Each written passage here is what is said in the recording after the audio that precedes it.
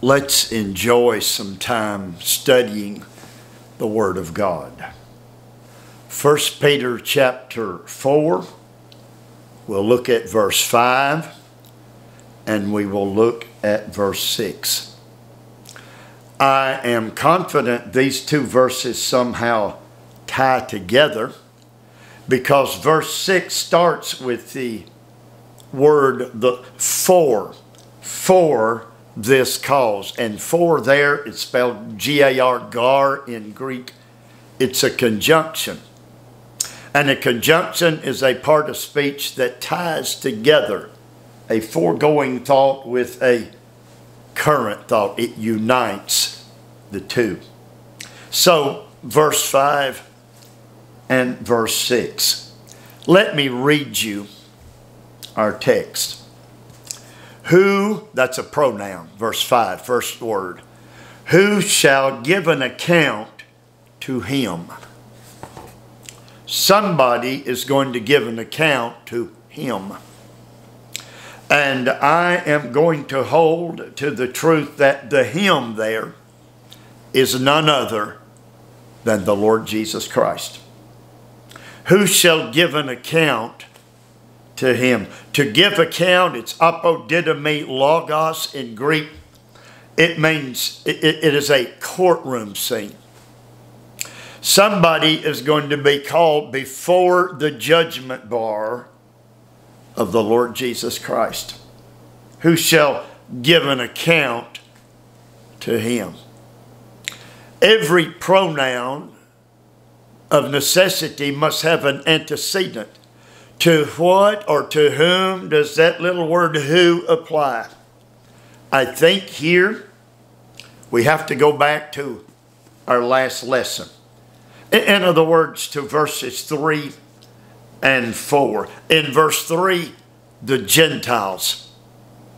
Peter taught us we used to live after the will of the Gentiles. We used to act like they act. But then we got saved. I need an amen here. And oh, have things been different. Wow. But the Gentiles don't understand that. They think it is strange that we no longer act and live like they do. And they think it's strange to this point. They begin to criticize us. I'll go stronger than that. They begin to blaspheme us. That's the word Peter used last lesson. More than that, in the day, first century Greek Roman life, Peter's day, the lost world had begun to persecute the believers in the Lord Jesus Christ. But they someday are going to give an account for their actions. Oh my, let me tell you what's coming to my mind. Back in 1 Peter chapter 3, verse 15, listen now. The Gentiles called us into account. Why do you believe what you believe? Why is it you believe there's a tomb somewhere that a dead man was in it and it's now empty? Give me a reason. That's logos. Give me an account for why you believe there is a book with no mistakes. There is a book that God wrote. I'm calling you into account. Give me a reason why you think a dead man's now in heaven and is coming back someday. Give me an account. They called us into account. But here in our text tonight, verse 5, our Lord, who is our shepherd, our Lord who guides us, guards us, and protects, our Lord is going to call that crowd that's been so ugly, so mean, so bitter to the Christian, he's going to call them into account. Who shall give an account to him that is ready. To him. Hey, by the way, when will the heathen, the lost, the Gentile, when will the lost world be called to give that account? Now listen, I'm going to give you a term. It is a Bible prophecy term. It is a coming event. Write it down if you're a note taker. They will give this account at the great white throne judgment. There are two big judgments looming in the future. One, Paul calls it the judgment seat of Christ. That's for Christians. That's for believers. It's not a judgment of whether I'll go to heaven or hell. I need an amen. That was established. That was settled the moment I trusted the blood of Jesus to wash away my sin. The moment the Lord saved me. What is the judgment seat of Christ? It's where the Lord Jesus examines my works, examines our faithfulness, and if we have been true to His name, if we have not denied His name, there will be rewards. There will be rewards given out for that faithful living for the Lord Jesus. Paul illustrated this way. If I have been unfaithful, if I have not been steady, if I quit in my church attendance or whatever it may be, if I am a failure as a Christian, my rewards will be like wood, hay, and stubble, a bunch of straw, chaff. But if I have been faithful, if I have lived right, if I've done my best, if I've loved the Word of God, if I've had a consistent prayer, etc., gold and silver and precious stone, all that, and we've discussed it before in our Bible lessons, judgment seat of Christ. But the Gentiles that are lost, the persecutors, those who've rebelled against us, they'll give an account at the great white throne judgment. Oh, I wish I could say more about it. Time is always of the essence. Hey, do this. Revelation chapter 20, verses 11 through 15. John, through the eye of Bible prophecy, is given witness to what it's going to be, the great white throne judgment. And he describes it. Revelation 20, 11 through 15. And all the dead.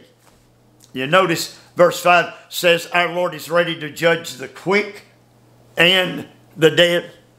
The word quick, it is a present participle. Zao, Z-A-O. It means those who are still alive when Jesus comes back. If they're lost, they're going to be judged at the great white throne judgment. The quick and the dead, that explains itself. It is also a present participle, and it means the ones that, preacher, they're already in the grave. Oh, more than that, the dead, they're already in hell. If you die apart from Jesus Christ, you'll die and go to hell. Luke chapter 16 clearly illustrates and teaches that truth. So this is what's going to happen at the great white throne judgment. I really need to read you a little bit of it. And death and hell delivered up the dead which were in them. Hell right now, it's terrible. It's a place of torment. It's a place of fire. But it is temporary in this sense only. God will take the souls, the unbelievers in hell, bring them to the great white throne judgment. Their works will be examined. The more wicked a man has been, the more severe his judgment, his punishment. And then what happens to them? Verse 15. Revelation 20:15. And whosoever was not found written in the book of life, the book of life was cast, hurled, flung into the lake of fire. Out of hell, great white throne judgment, and then thrown into the lake of fire for eternal, never-ending punishment, torment for rejecting Jesus Christ, the darling Son of God. Let me go back to verse 5. There is one that's ready to judge. That's Jesus. And the lost, these Gentiles, these persecutors, these haters of God will give an account, logos. Their words will have to answer for their wicked living to him that is ready to judge the quick and the dead. Preacher, how do you know? How do you know that it will be Jesus who will be the judge? Listen to this. John 5:22. John chapter 5 verse 22. Here's what it says. The Father has given The Father has committed all judgment into the hands of his darling Son, into the hands of the Lord Jesus Christ. And look at Jesus, who is ready to judge. He is ready to judge. That is an adverb. The verb ready, and it means prepared. In fact, it really means more than prepared. Eager. He's eager to judge the wicked, living and dead. He's willing, eager to judge the wicked. I don't know how you can prove that, preacher. I do. Hebrews 10, verses 12 and 13, and a plethora, a host of other New Testament verses, all built on Psalm 110, verse 1. Here's Hebrews 10:12. Paul said, this man, that's Jesus, this man, after he has offered one sacrifice for sins forever, that's Calvary, hallelujah. He sat down at the right hand of the throne of God, from henceforth expecting till his enemies be made his footstool. You know what Jesus is doing right now? He's sitting at the right hand of the Father. He is interceding and praying for you and me that our faith will be strong, that our faith will not fail. And he's also eager. I can see him. He's eager. He's anxious. He's expecting. That uses the verb decame. He is excitedly waiting. He's counting the days until he can come back again, till his enemies be made his foot, until he judges the quick and the dead. That's at least and I think that the accurate reading of verse number 5. Who, the wicked, I keep going back to the word Gentiles because that's the word Peter used. That word Gentiles can be translated nations. They're lost nations. It is also the word that can mean heathen. They'll give an account. They called us into account when we were down here. They're going to give an account to the King of Kings and the Lord of Lords on that great judgment day, the day of the great white throne. And Jesus is ready. He is ready. It goes beyond that decament. He's eager to judge the quick and the dead. Depart from me. I never knew you. Now, that's verse number 5. And I purposely left a little extra time to wade into verse number 6 because honestly, it is a difficult verse to understand. We're in a little motel room. In fact, not really a little room. Bedroom's over there with a door that can close. That's a little kitchen area. Debbie's been able to cook this week while we're here. And I've just set up here in the living room. The camera, the tripod's in the living room. You can see the background. And I have been studying for some time, yesterday and today. What does verse 6 mean? Peter once said this. Oh, I want to share this with you. I think it's sweet. I almost think it's humorous in a godly sort of way. 2 Peter 3, verses 15 and 16. Peter gets to talking about Paul. Listen to what he calls him. Our beloved brother Paul. And then he gets to talking about Paul's epistles. In all his epistles. And then he says this, talking about Paul. And I think it's a statement of admiration. Paul's writings, brilliant mind, man that knows God and his walk with God, his constant desire is to know Jesus better and better. He's written some things, quote, hard to be understood. Peter said, sometimes Paul's a little over my head, hard to be understood. And with a smile on my face, I want to say, Peter, you're not inferior to Paul. That's the same Holy Ghost, by the way, that inspired Paul, that is also motivating Peter. Peter, you've written, please smile with me, some hard to be understood things as well. And preacher, what would those things be? Verse 6. verse 6. Listen to this. For this cause, here's why. For this reason was the gospel preached. That is the verb euangelizo. Euangelizo. And euangelion, the word gospel, it means good news. Good message. Somebody say amen. Best news I ever heard was that Jesus died on the cross to save my soul from hell. For this cause was the gospel preached. The good news preached. But here it gets tricky. Also unto them that are dead.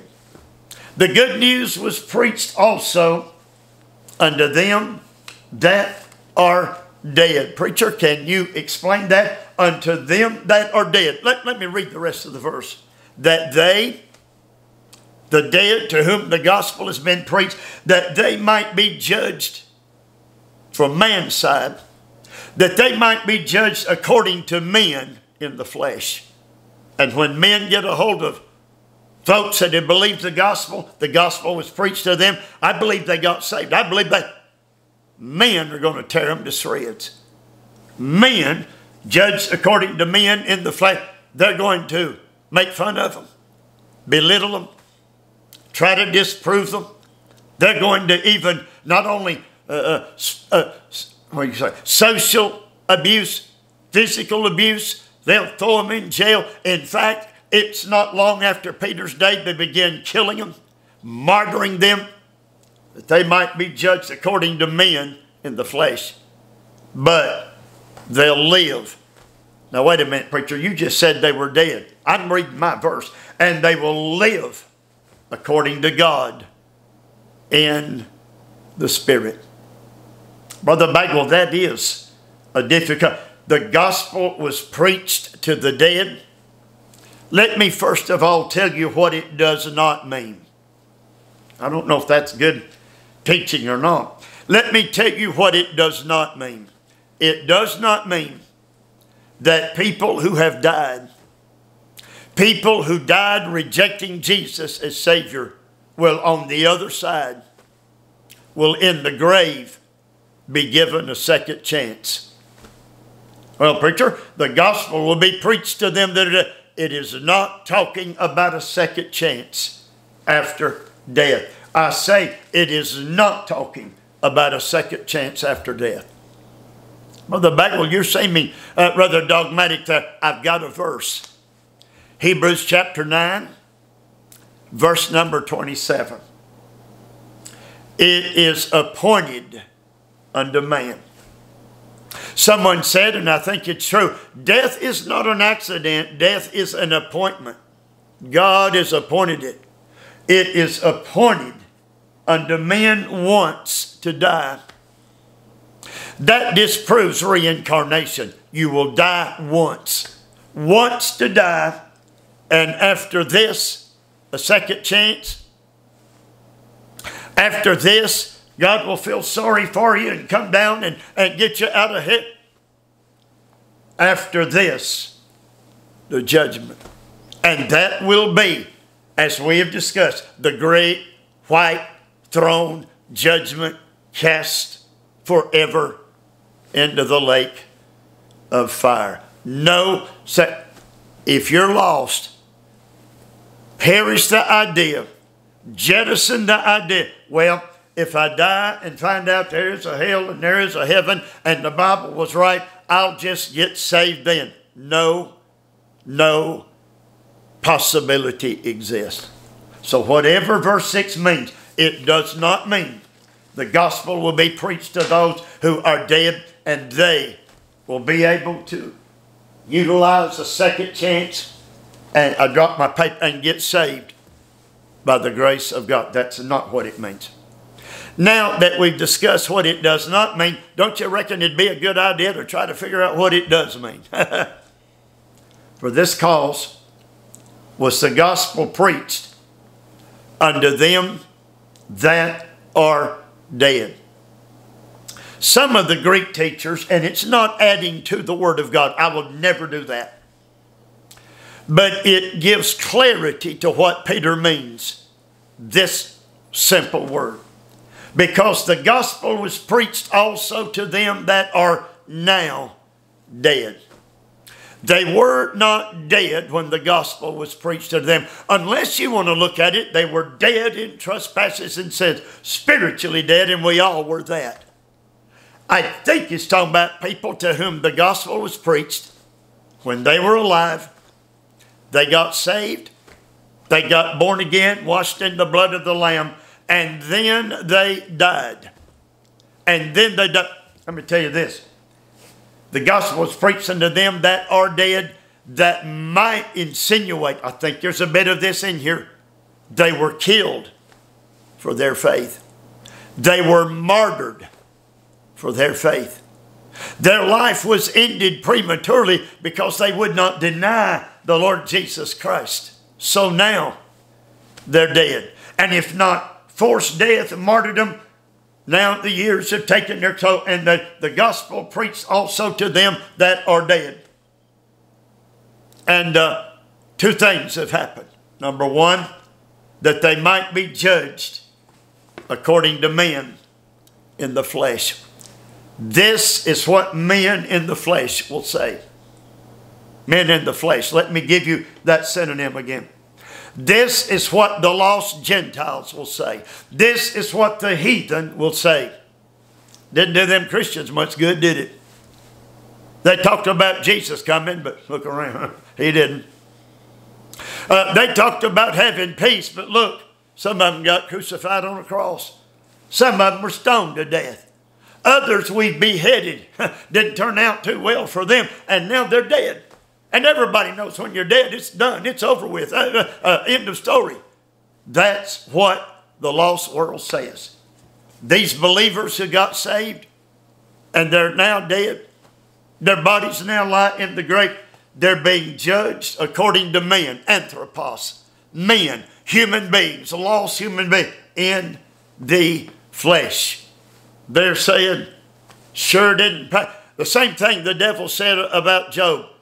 If it didn't pay to serve God, you let me take away all his blessings, God. You let me get where it doesn't pay to serve you. That's the only attitude the devil knows. We only serve God because it pays. The world said, didn't pay them to serve God. They're in the same graves over yonder, the same graveyard we'll be in one of these days. In the last days, Peter writes, there will be scoffers coming, saying, where is the promise of his coming? For since the beginning, since creation, things have continued as they said Jesus is coming. He didn't. They just well have had their wild drinking parties with us. They just as well had their sexual orgies with us. They just well have, because didn't do them any good, that they might be judged according to men in the flesh.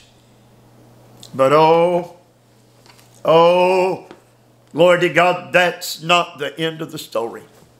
May I say it again? That's not the end of the story. Excuse me.